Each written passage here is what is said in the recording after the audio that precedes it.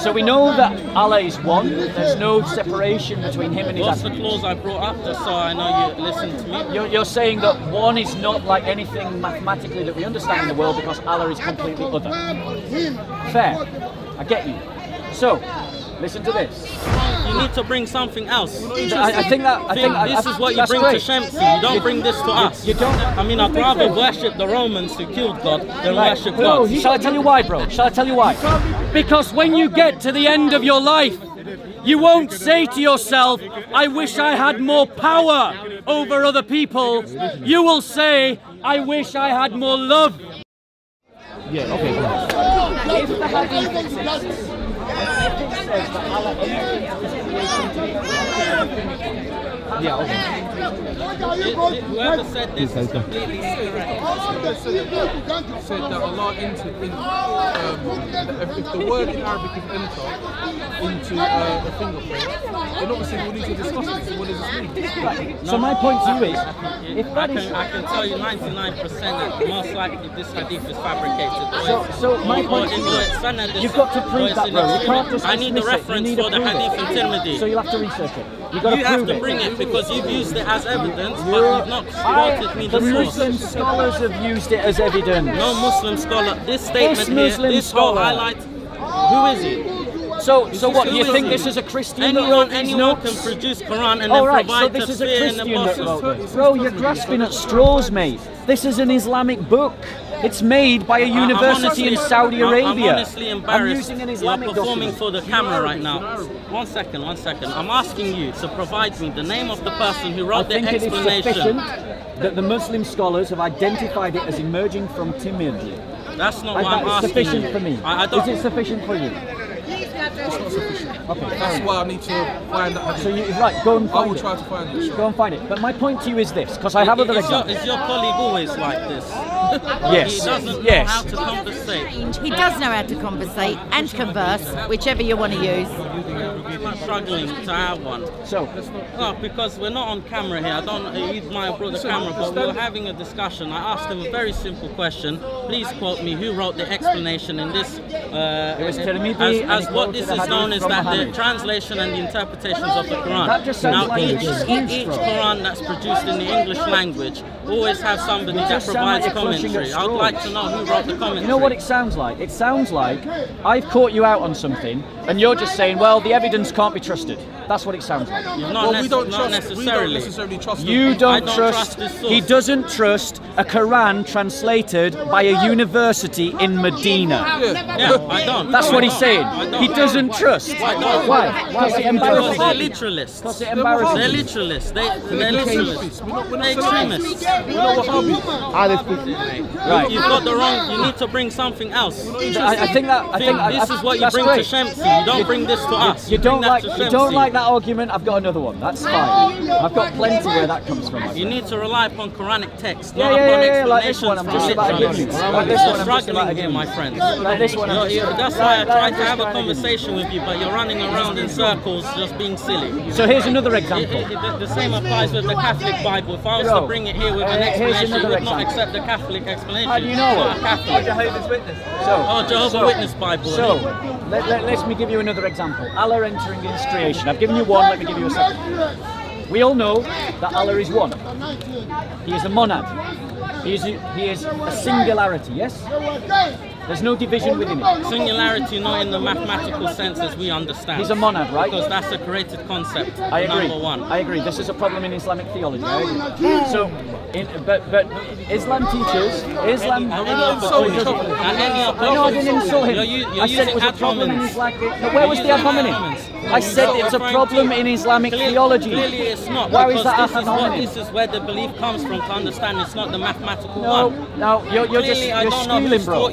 No one used an ad hominem. But you're bringing nonsense and slight ad hominems to this Where was the ad hominem? Tell me what did I say that was ad hominem? There's a problem in Islamic theology. When you clearly know that the majority of Muslims do not believe God is one like the number one that we know as number. Where was the ad hominem? An ad hominem is attack upon you. Because you know upon that. Did you hear an ad hominem?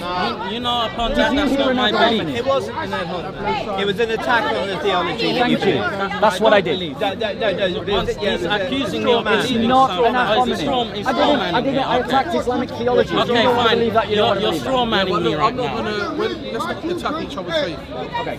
I'm afraid I'm not buying into that. So, Mate, you're right. here's my second evidence. So we know that Allah is one. There's no separation between him and his What's the attributes. clause I brought up, just so I know you listen to me? You're saying that one is not like anything mathematically that we understand in the world because Allah is completely other. Fair. I get you. So, listen to this. And has there come to you the story of Musa? When he saw a fire, he said to his family, "Wait, verily I have seen a fire, perhaps I can bring you some burning brand therefrom, or find some guidance at the fire." And when he came to it, the fire, he was called by name, "O Musa, verily I am your Lord, so take off your shoes, you are in the sacred valley, and I have chosen you, so listen to that which I will reveal. Verily I am Allah, there is no God but I. So worship me and perform salat for my remembrance." So Allah's voice is there in the burning bush. Allah's attributes can't be separated from Allah, so Allah is there in the burning bush. Do you think that I believe that Allah's speech is eternal? Yes. No, I don't. Fair enough. You're a Mutasilite. That's fine. There you go. I am. I'm actually very close to the Mutazilite creed. Sure. I believe God creates his speech. Right. So let me ask you this question. As someone who believes that Allah creates his speech... That's the problem I'm going to have because I'm a Mutazilite. Let me deal, I'm not that's fine. Shamsi. So let me deal with you as a Mutazilite. I will no longer make reference to Salafist arguments. Thank you. I'm going to do math now that I understand that you're a Mutazilite. So let me ask you this question.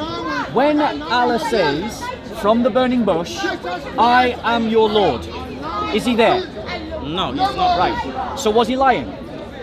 He created speech that went into this creation, additional creation on creation, his speech. So his speech was created at the time. The speech is coming from the fire, but God is not physically present in the fire or around it. So the statement is this: "I am your Lord." Was he lying? Of course not. So that speech is him. The speech is not him. So the speech is not him. Just like when you're on the phone and I'm speaking to you, those packets of data that are coming from you are not actually your voice. Yes, yes, fair enough. So, if Allah is not present in the burning bush, okay, and Allah is the one who is creating speech, you don't believe that the Quran is eternal? No.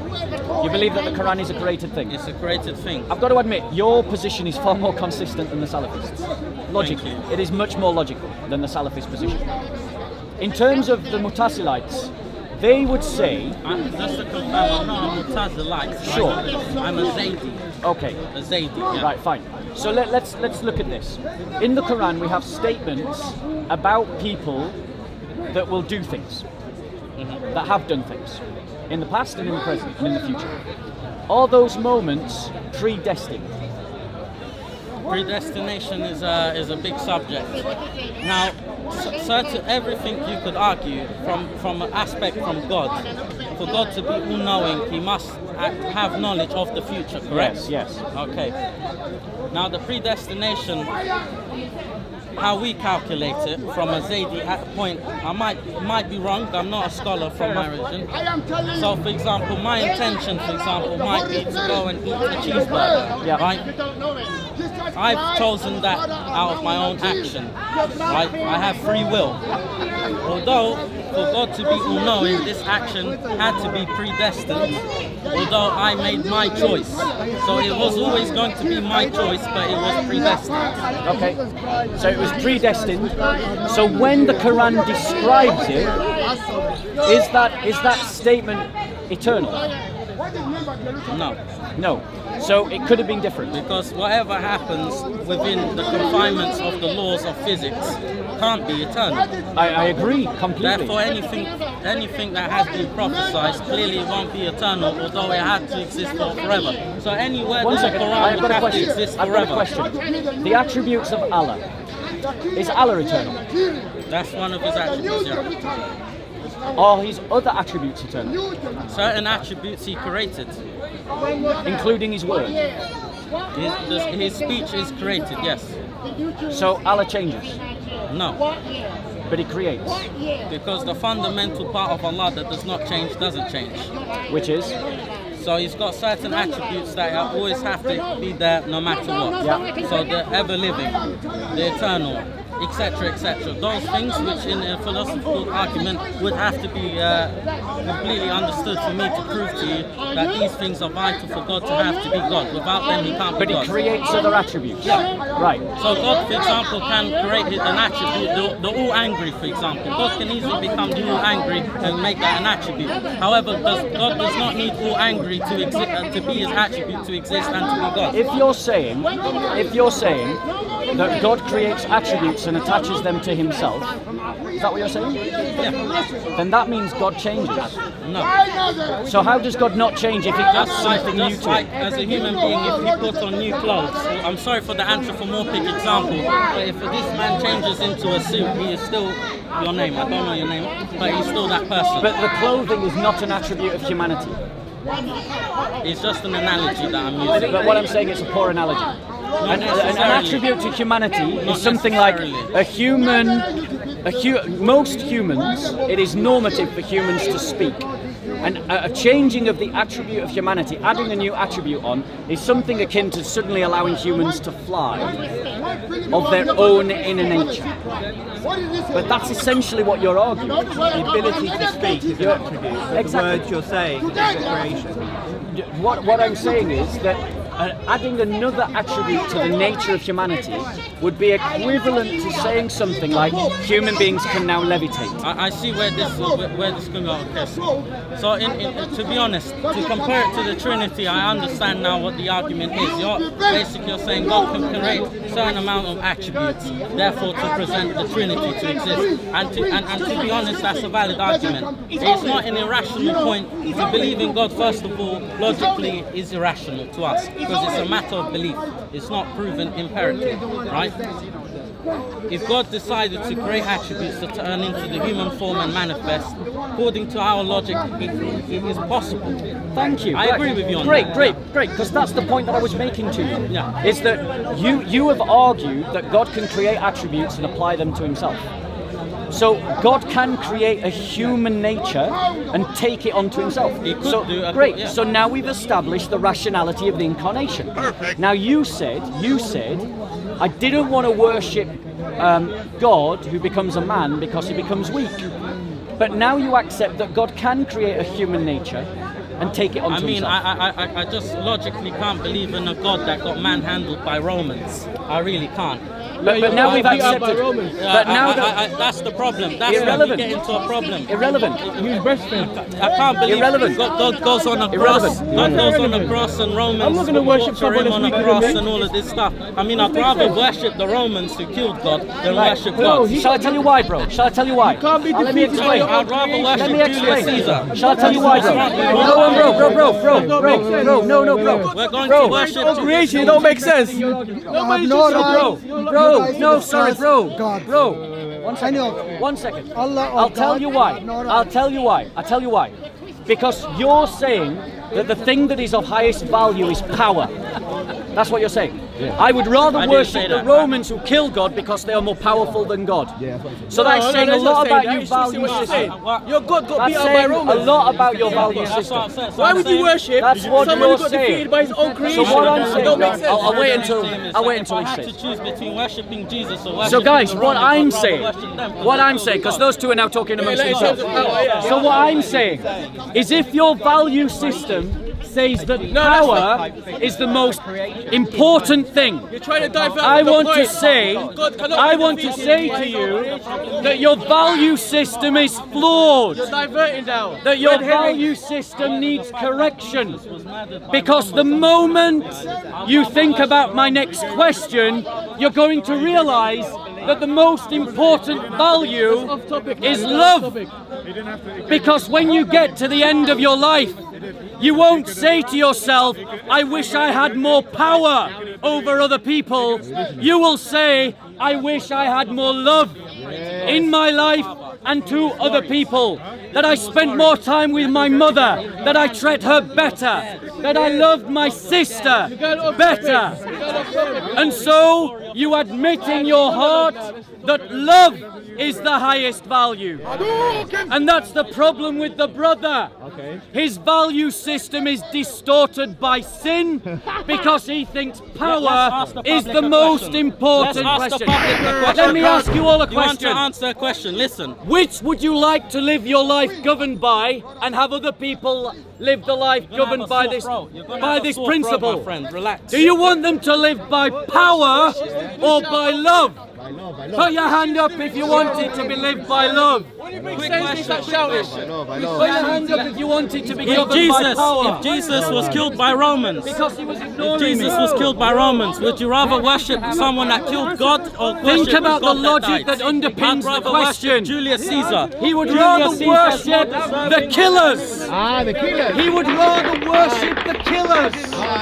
Because in his world, power is more important than love. And that's the problem with the Islamic God, is that it elevates power greater than love.